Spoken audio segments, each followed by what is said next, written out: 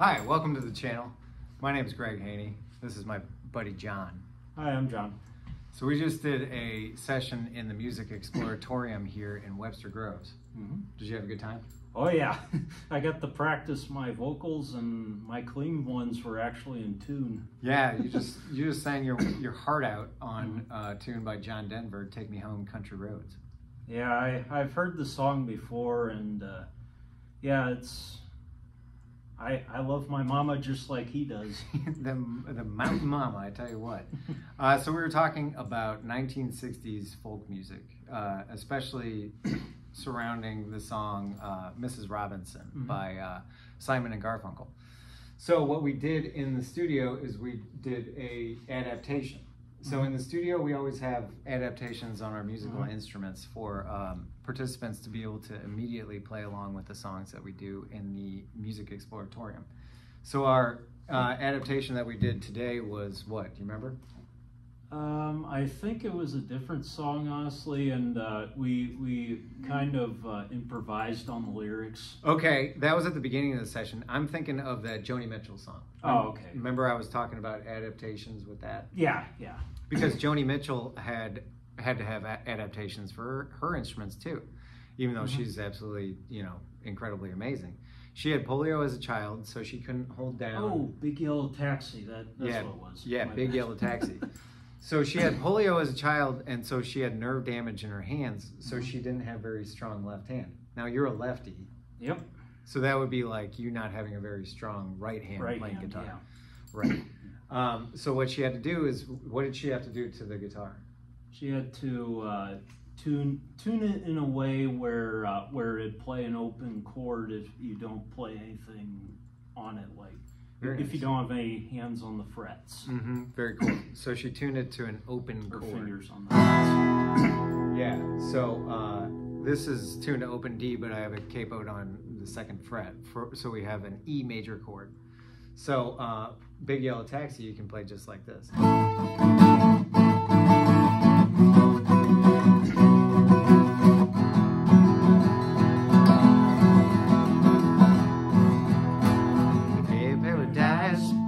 Parking lot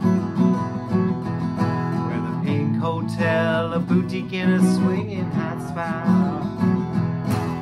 Don't it always seem to go that you don't know what you got till it's gone? The Dave Paradise, put up a parking lot, and so on. Okay, nice singing, John. Thank you. Yeah, you're welcome. That was cool. Ironically, I've actually, what helped me do well on my clean vocals is actually I tried the false, the false chord vocals that I demonstrated in a previous video. Here we go. Previous podcast. So get ready. It requires some diaphragm control and and some breath support to do. So that's what.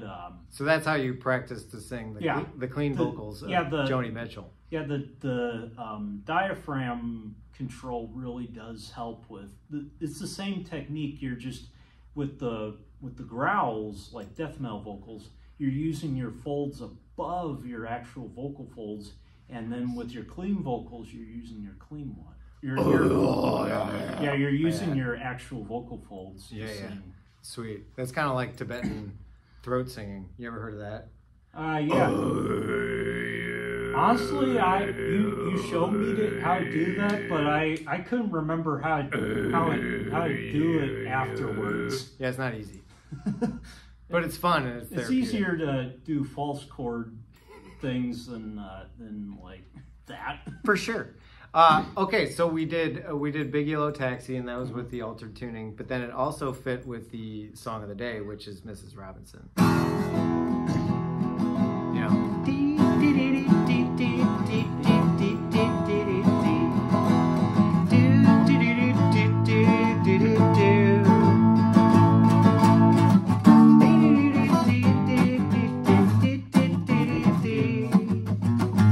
I think it's something like that.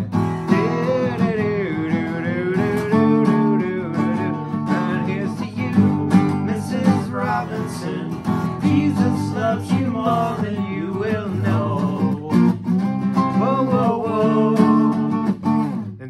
the whole tune with an open tuning like that. But what we did was we had it in an open tuning, and then our participants could play the root chord, which is like E right there. Yeah. And if they're playing along with it and strumming, they're doing great. They're doing an awesome job, and they're being a part of the performance, which is hugely important for anybody that comes into the Music Exploratorium. And we involve everybody in every performance, right, John? Yeah, we do. Darn tootin'. Very cool. Everyone deserves a chance to participate, you know? Yeah, that's what I'm saying. Okay, so we also kind of started out the session with a tune by Bob Dylan, right? Yeah, that's the one that I was talking about at the beginning. Right. And the answer, my friend, is Blowing in the Wind. Yeah, Blowing in the Wind, that's what it was. We improvised some of the lyrics. For me, I kind of themed the improvisation to love is the answer that's blowing in the wind. Okay. Yeah, and that's certainly one interpretation, right? Yeah, it's kind of inspired by, because I'm honestly Catholic, so I love a lot of those messages, so it's kind of inspired by that. Yeah, without getting too religious on you. Yeah, no worries, no worries. Don't worry, you're free to be happy. Do whatever you want. Yeah, we're not pushing anything on anybody. No. All right, so you can do that with the open tuning too.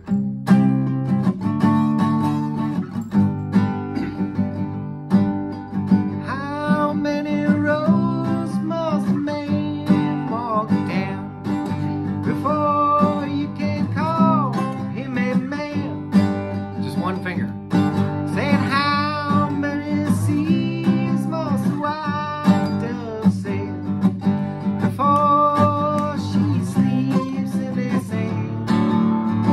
Yeah. How many times must a cannonballs fly before they are forever banned? The answer, my friend, is blowing in the wind. The answer is blowing in the wind. Yeah.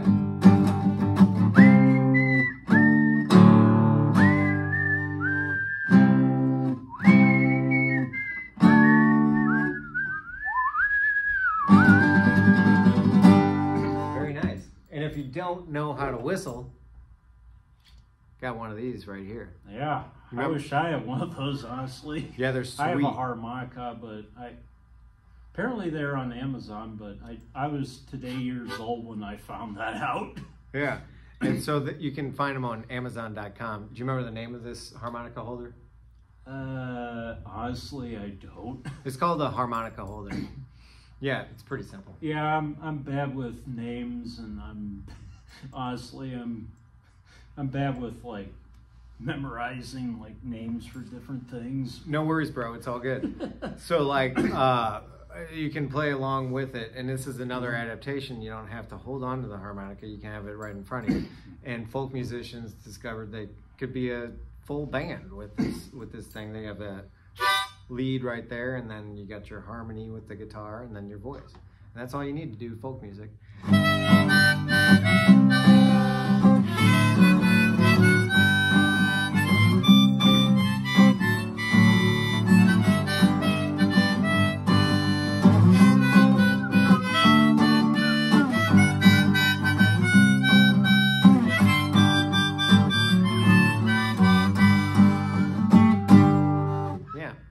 And so we were able to deliver a performance that for the participants, and I think everybody had a good time. Yeah.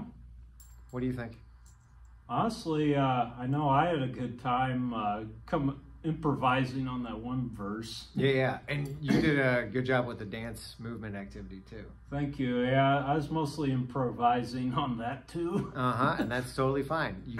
That's encouraged in the Music Exploratorium. Yeah, even in jazz, especially, you know, they have things like that in jazz where you can improvise. Even in blues, I think they have scales and all that. Yeah. Either way, you can. I got a joke. Improvisation's good for music, playing random notes on the guitar or something. Yeah. Anyway. I got a joke. Okay. How come a fish is really good at music? Let me guess. I went to school. Ah, that's pretty good at. Yeah, that's perfect. I was gonna say they know all the scales. Yeah, that's another good answer. It's not bad. Yeah, they went to school, music school. Yeah, school of fish. Yeah, that's clever. Clever, John.